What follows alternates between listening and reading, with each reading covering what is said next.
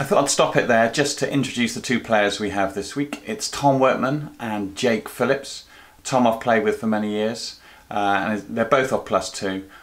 Tom is a wicked player, great short game, good putter, predominantly a fader of the ball, but really solid player. You can always count on him to shoot a low score. And Jake I've known for a couple of years. He is off +2, and he won the Ross Scratch Cup 2 years ago. With a really serious score, so he's gone from strength to strength. Both really nice guys, which you'll meet at the end. We've got a course vlog to start off with. I've shown some of the shots, but if you're interested, the scores are going to be in the bottom left hand side, and after the holes that we shot, there's the scorecard, so you can have a little look at that and see what scores we did on the day. I kind of prefer it that way rather than doing a 30, 35, 40 minute vlog. I don't know what you think. You can write the comment below if you'd rather see every shot and what we think about every shot. We can do that on some of the vlogs, but for now we've got the quick challenge match followed by an interview to try and find out what those guys think and whether they're happy golfers or not. Anyway, enjoy the rest of it. I'll send you back now.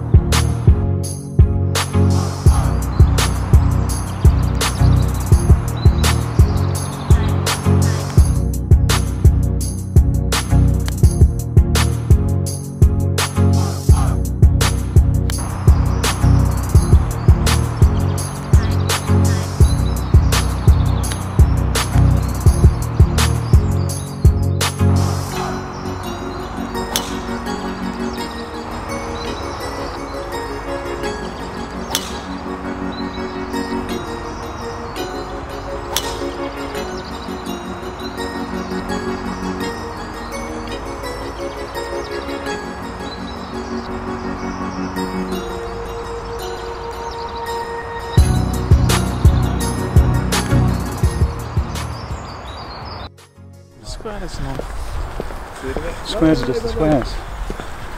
Here are the boys, Tom Workman, Jake, the man over there. Should we go through this way? See if we can... Yeah, see if we can put there.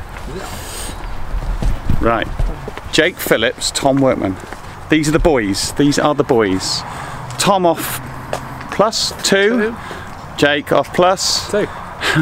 Just nice consistent stuff there. We've been playing at Ross-on-Wye today Golf Club. They're preparing for the Ross Scratch Cup, which is in 2 weeks.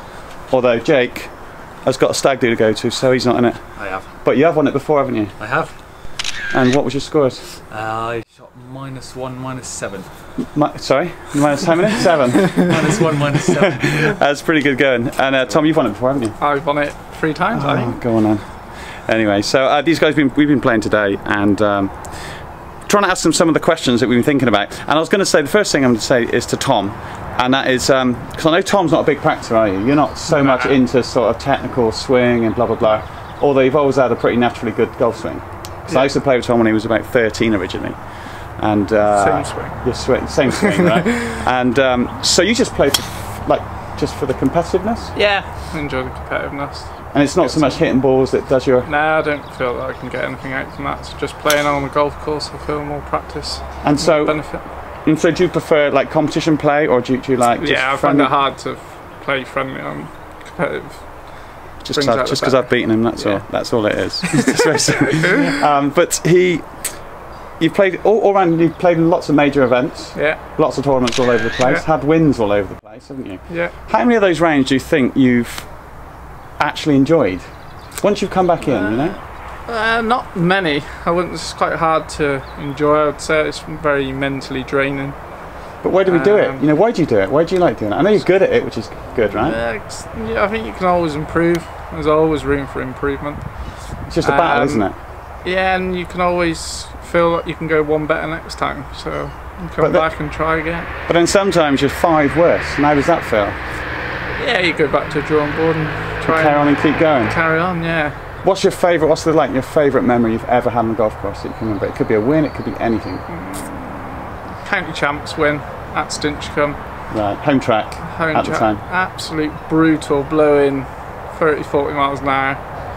9 over score won it, and don't think there'll be a higher score that'll ever win. So you still played solid that day? Very solid. It was just brutal. Got to control your ball flight. Yeah. I played that year. I was surprised at how low the scores actually were, considering how heavily the wind was blowing. Yeah, it was hard work. And that's your favourite memory out of everything, pretty much. Jake, on to you now, big boy. So you originally started playing, obviously since a junior, but then you worked on to, did you go to college? Went to college, did a golf national diploma, something, wasted 2 years, should have done something else. But it was good fun. Remember that? It was good fun. Why was that wasted, do you think? There was too many free periods spent with my feet up, not practicing or doing anything productive whatsoever. Yeah. In a golf sense, or generally? Yeah, completely. But you must have got to a high level. We obviously have now, but would you say all that play time was good for you, or not particularly? No, it could have been productive and effective practice. It should have been, any free period, go and practice, go and hit balls, go and do short game, go and do some putting.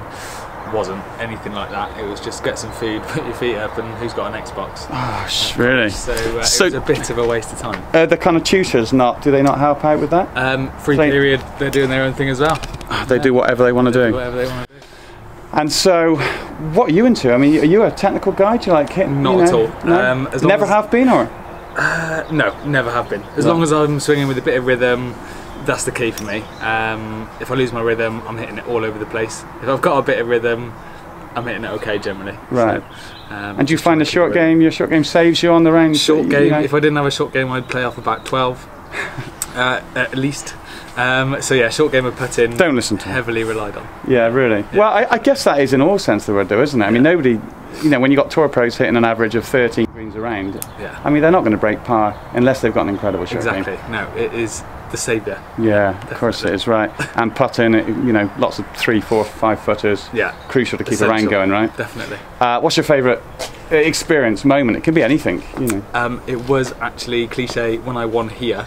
Oh yeah, was it the 7 under? It was. I hold a 5-iron from a couple of 100 yards on the 8th for eagle, which is quite nice. Well, that's interesting because it's not late on. You've got to think about that 5-iron. It's not like holding on the last to win. But no, it was decent. Yeah. Yeah, you've got to keep it going after because you would probably been what? Yeah. 6 under by then or something. I finished. What was I? I was 5 under through 7, 7 under through 8. Yeah.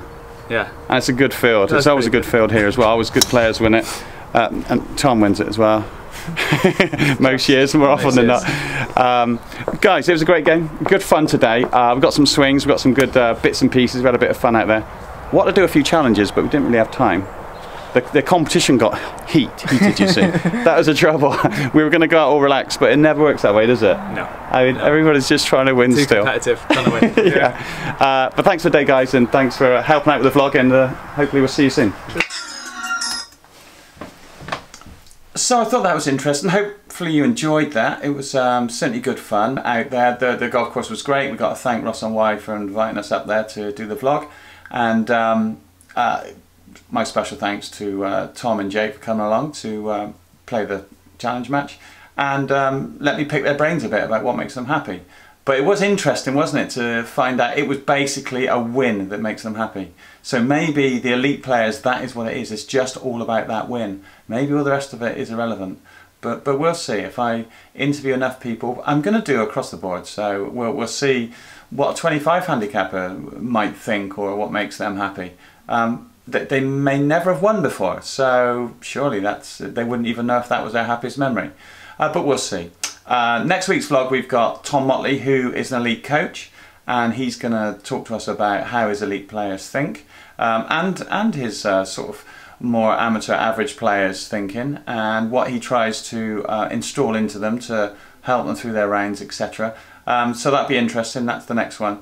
If you're enjoying the series so far, please like and subscribe, which would be really cool, so you get the next ones when they come.